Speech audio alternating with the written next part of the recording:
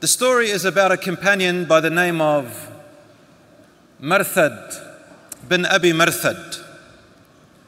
And this companion, he lived at the time of the Prophet ﷺ, of course, and he migrated with the Prophet, peace be upon him, from Mecca to Medina. And he was a very strong, tall, good-looking man. And the thing about him is that in Jahiliyyah, which means before Muhammad ﷺ came out as a prophet, before he became a Muslim, he used to have a girlfriend. And his girlfriend, her name was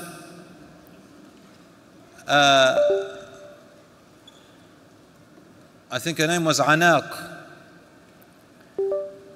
And what happened is that he used to go back to Mecca and he used to make an appointment to pick up any of the prisoners and take them himself back to Medina in secret.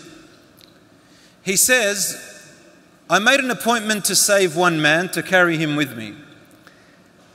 And when I got there, obviously in secret, I hid behind the shadow of one of the walls of Mecca.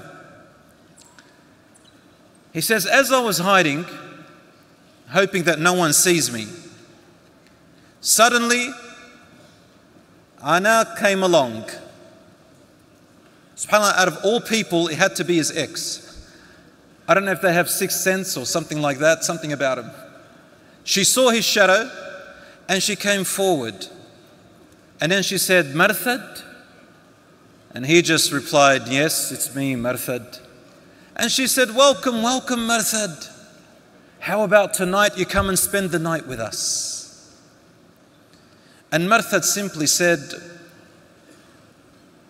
Ya Anaq, harram Allahu zina. Allah has forbidden zina. Zina means fornication, adultery. Sleeping with someone who is not your own wife or husband in the haram. As soon as he said that, and he's afraid, he's thinking, okay, she's going to shout, she's going to do something. She didn't like that answer. So she screamed, oh people, oh men, come and grab this man, he's stealing your prisoners. He said, about 8 men followed me and I ran away. I ran into one of the mountains, one of the hills close to Mecca, and I climbed into a cave, a little cave back in the ground. And these men lost me. Suddenly they came towards where the cave was. They stood right above me and they started to urinate. And the urine came on my head while I was quiet, and Allah subhanahu wa ta'ala made them blind. They couldn't see me until they left. So then I got up, went and saved the man and took him back to Medina. Now listen to this. He said, I went to the Prophet sallallahu alaihi wasallam and I said to him, O Messenger of Allah, how about if I marry Anaq? How about if I marry her? He still had feelings for her. He still had a bit of love for her, some memories. And he said, Ya Rasulullah, what do you think? The Prophet, peace be upon him, did not reply. And then after a little while, he said that Allah subhanahu wa ta'ala revealed the words, الزاني لا ينكح إلا زانية أو مشركة والزانية لا ينكحها إلا زان أو مشرك.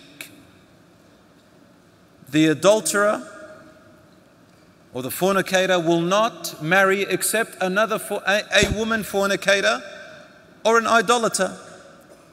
And a woman who is a fornicator, no one will marry her except another fornicator or an idolater. O Marthad, do not marry her. What this means, the scholars said, there's a difference of opinion, but the majority say that it's permissible to marry someone who had committed zina or probably even still commit zina. And they said that it helps maybe situations where people got stuck in the wrong way. They have a girlfriend or a boyfriend and they have an attachment to them. And so long as, they're, waliyadu billah, I hope no Muslim does that, or a Christian or a Jew, and then they marry him, hoping that they repent to Allah subhanahu wa ta'ala.